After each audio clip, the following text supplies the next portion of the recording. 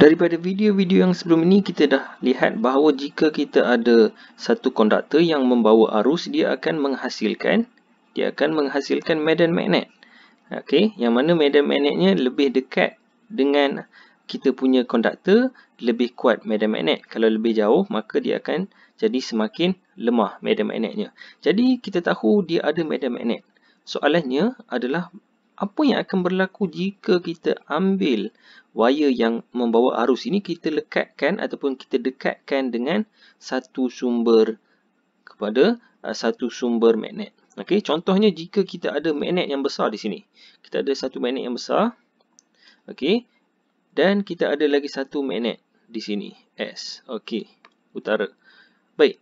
Jadi apa yang akan berlaku kepada kita punya konduktor ini jika kita letakkan dalam satu medan magnet, yang mana kita tahu bahawa medan magnet ini dia akan menghala daripada utara ke selatan. Jadi apa yang akan berlaku kepada konduktor kita? Adakah dia akan duduk diam sahaja ataupun dia akan bergerak ke ataupun macam mana? Okey, jadi untuk itu kita perlu lihat apakah yang akan berlaku. Jadi kalau anda lakukan eksperimen ini, anda akan dapati bahawa konduktor ini dia akan bergerak. Dia akan bergerak pada arah yang tertentu. Jadi macam mana kita nak tahu arah tu? Macam mana arah dia?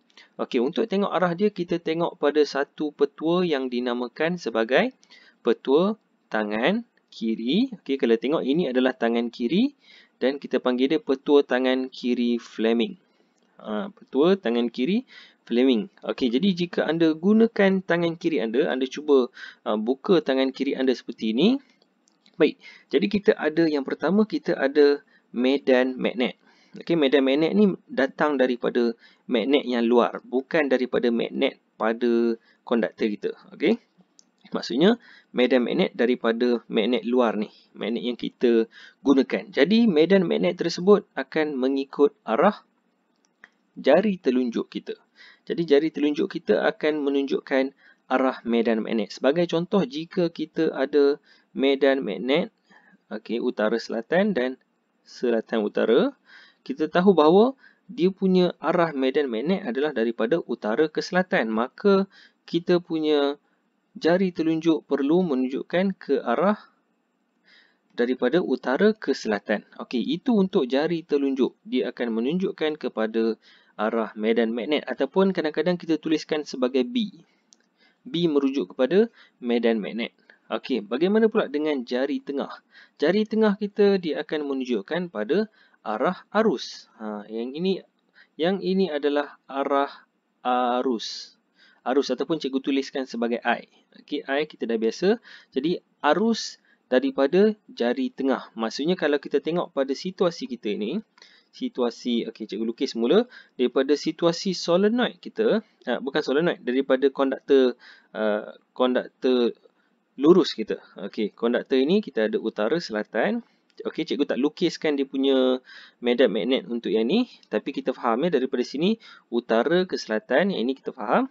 Okey, jadi macam mana kita punya tangan kita, jari tengah kita akan tunjuk ke arah atas, manakala kita punya jari telunjuk akan tunjuk daripada utara ke selatan ataupun ke sini. Okey, cikgu tak pasti betul ke tak cikgu lukis ni.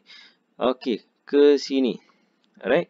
Dan kita punya jari telunjuk, kalau kita tengok jari telunjuk kita dia akan menuju ke luar kertas ini ataupun keluar skrin yang kamu tengoklah.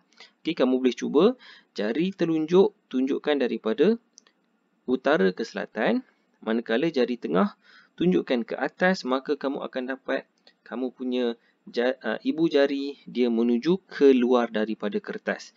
Maka apa yang ditunjukkan oleh ibu jari kamu tu, apa yang ditunjukkan oleh ibu jari adalah daya ataupun arah gerakan dia. Kita tulis daya F lah. Okey, maksudnya jika kita letakkan konduktor itu di sini, maka dia akan menuju keluar. Okey, maksudnya dia akan keluar daripada kertas kita lah. Okey, keluar daripada kertas. Jadi, cikgu tak boleh nak lukis kat sini sebab kita punya skrin ni adalah skrin dua dimensi. Okey, yang ini untuk kes yang biasa kita lihat lah. Okey, ingat yang pertama sekali untuk petua tangan kiri Fleming, daya merujuk kepada kita punya ibu jari, medan magnet oleh jari telunjuk dan juga arus oleh jari tengah. Jadi anda boleh ingat FBI.